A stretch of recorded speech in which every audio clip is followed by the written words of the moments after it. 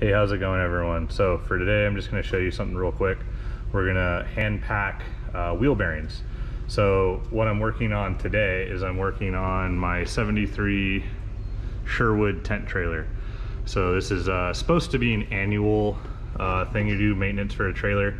Haven't done it in a while. We ended up putting new tires on the trailer, and looking at the date codes on the tire, they were dated for 2006. It's probably the last time this was done. So what we're gonna do is just hand pack the wheel bearings to give them a little bit longer life and just do basic maintenance to the trailer. So tool wise, you don't need a whole ton. We're just gonna need a couple pliers and hand tools, a chisel, but this is just mainly to get the cap off if you don't have a bearing cap remover, then a couple hammers, one for the chisel and then one for a non-marring hammer, so that we don't damage if we have to put races in, and we don't damage the cap or the back seal. So parts wise, we just need a thing of grease. So this is high temp wheel bearing grease, some brake clean, and then a new cotter pin. That's all, you know, as long as the bearings inside of our hub are okay. It spins freely and we really hadn't had any issues, so this is just going to be a maintenance thing, so it shouldn't be that big of a deal. So our first step we're going to do is we're going to remove our cap right here. All right, so our first step, already took the liberty taking the wheel and tire off of it. We're going to take off this dust cap. There are special tools that grip and pinch either side, and these can come off, but you can very easily use a chisel. You don't need to go, you know, real hard on this. It's kind of light, and it's just held in with a light interference fit. So we're just going to lightly tap around until we get a gap like that on all sides.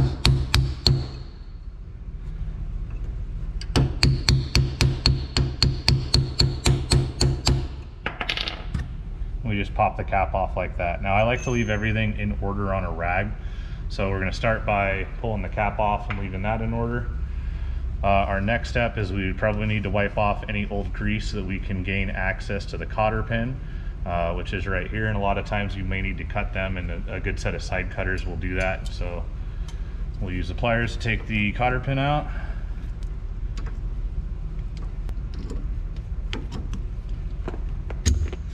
These are not reusable, so this does need to be thrown away, and that's really the only part you need to get for this job. The next thing we're left with is our hub nut. Now these aren't on terribly tight. This is a tapered wheel bearing set. Bearings on this trailer, as with most trailers, are both the same exact diameter.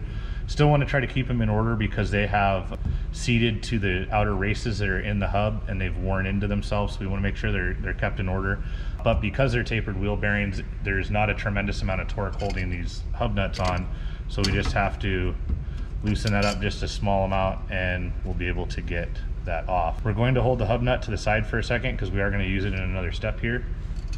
But our next two components that are going to come out if we move the hub a little bit is we're going to have our outer bearing and our washer that's going to seat against this inner race, and that is keyed to a keyway in the middle of the spindle on this axle. So we'll put these in order on how they came off.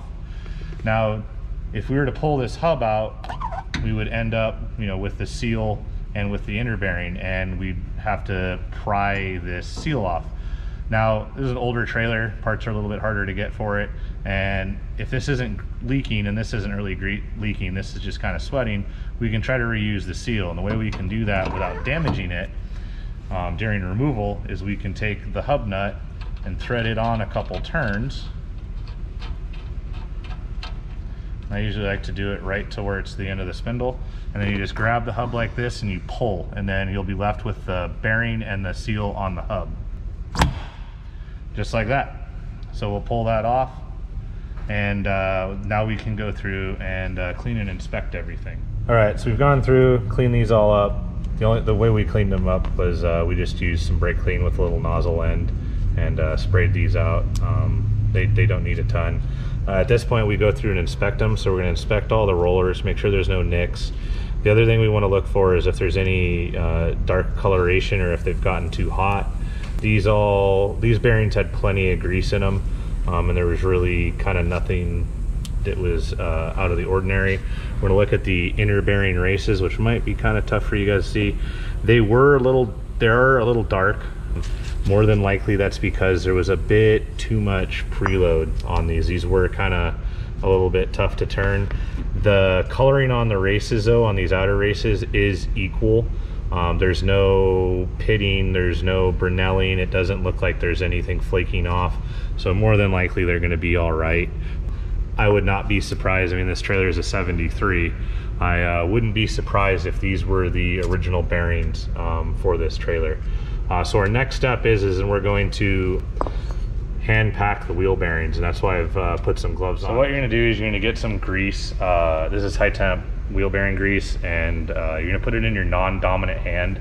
Then you're gonna take the bearing, and with the tapered end, the narrower taper end towards you and the bigger end towards the bottom, you're gonna take the bearing and you're gonna drag it into the grease.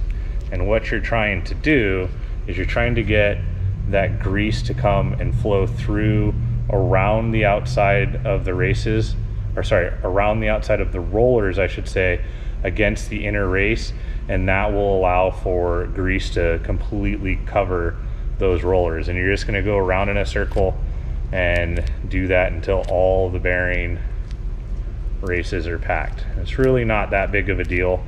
You're going to do it this way. You don't want to just like mash grease on there. You need to actually get grease behind the back of the rollers. That way the bearing lives a long life. Like I said, these are probably the original bearings from 1973.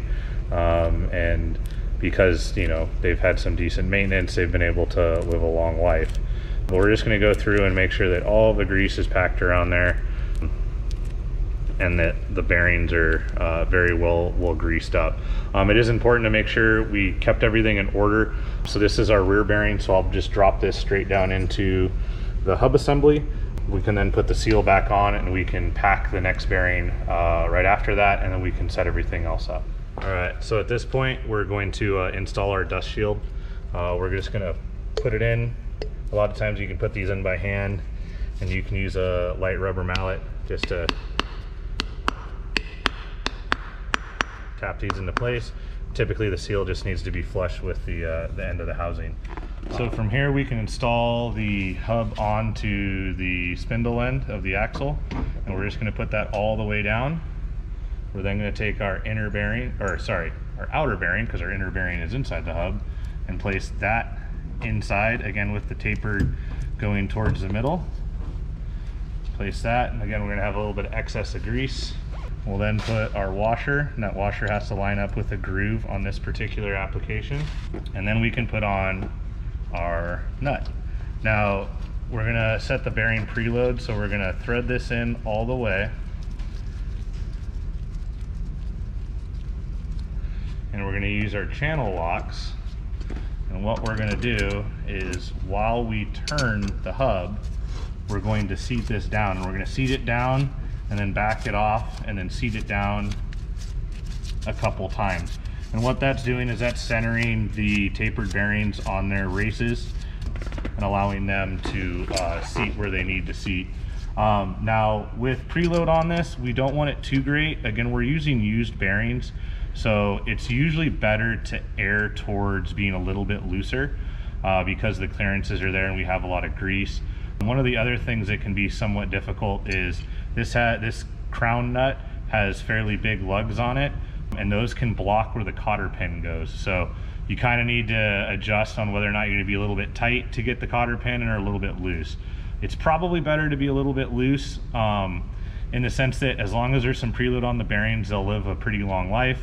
You can very easily over preload these and have the bearings burn up. So what we're going to do is I am going to use the new cotter pin to try to just judge on where we need to be.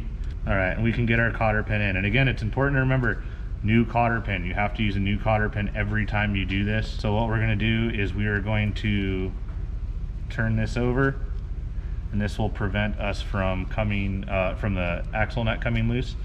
We also too may need to cut the end off so that it can fit the inside of the hub, so we'll just use a side cutter and cut these ends off. From there, you just do one final check before you pop the dust cap on, make sure everything's turning nice and smooth. We can install our dust cap, and we're just gonna tap it on lightly. Don't have to go ham on this, you just gotta do a little bit and make sure that it's all nice and sealed.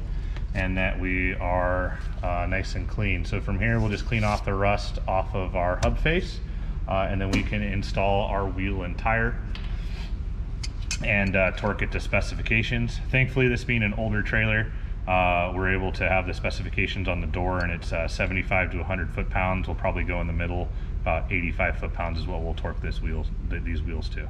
All right, so from there we're all wrapped up. We got both sides packed. The wheels and tires are backed and snugged up. We'll do a final torque with it on the ground and bring it down off the jack stand. And it should be ready to go for another year. And I hopefully will be doing it within the next year or so. We'll see, probably gonna be another 15 years again. I appreciate you guys taking the time to watch the video, and I will see you in the next one.